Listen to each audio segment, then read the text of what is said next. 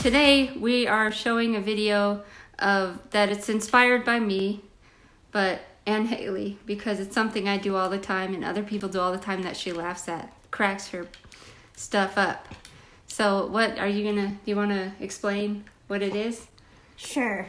So basically I've observed people in my life that often use body language, specifically different holds on one's hip.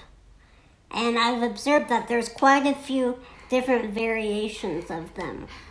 So we decided to figure out what hold means for, what am I trying to say? For what emotion? Yeah. So what hold of the hip is for what emotions? Because they mean different things.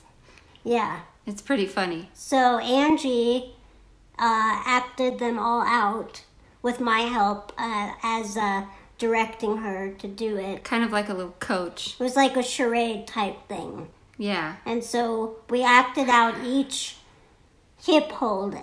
We titled them and we said what they're used for. So the first one was the "Are you impressed?" hold. And what does that mean? Are you impressed? Like, look at me. I'm holding my hips and all my womanly attributes are pointing out. Exactly. And what was the next one? The next pose is, are we done yet? When that exemplifies feeling irritated, standing around too long in one position or in one place, and you just want to be done with it and go home. It really bothers me waiting around. Yeah. I'm a master of the "are we done yet" hip hold. The third one is the "take charge" hip hold. Yes. And that means you mean business. When you're doing this pose, you mean business. You're the boss, and you're kind of perturbed, I think. That basically, yeah, pretty much. So this is the teacher. Yeah, and what does the teacher hip hold mean, and why is it used? The teacher hip hold is when, you're a student and you're taking a test or working on a project, and the teacher kind of leans over a little bit and she kind of, pushes down her glasses and she's looking over down at your paper or whatever. Like that, yeah. But anyhow, Angie demonstrates it very well. I have a good pictorial memory from when I was a kid in grade school. Isn't that funny? It is. It's very funny.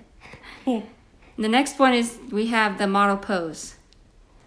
All those typical poses that models do when they're walking down the runway. Typically, they use a gesture of a hand on the hip. And Angie demonstrates a model pose, a runway model pose, quite well. Why, thank you. I'm too sexy for my shirt. Okay, this one I came up with because it's funny to me. You see it a lot on cops' videos.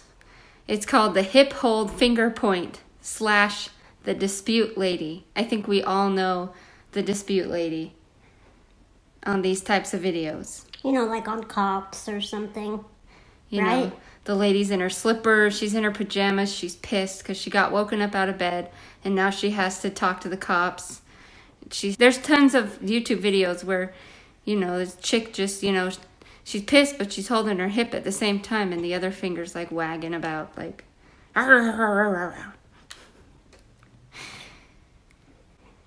Here we have the bonus pose. Mad. This is where your hands are crossed across your chest and you're waiting for your kid to listen to you and behave. Typically when a parent does this pose, the kids know that you are mad and that you better listen or else. Or right? If your partner does it and it just means you're over it. Oh, well, that too. I don't know. Anyhow, thank you guys for watching. Peace and love. Bye. Bye.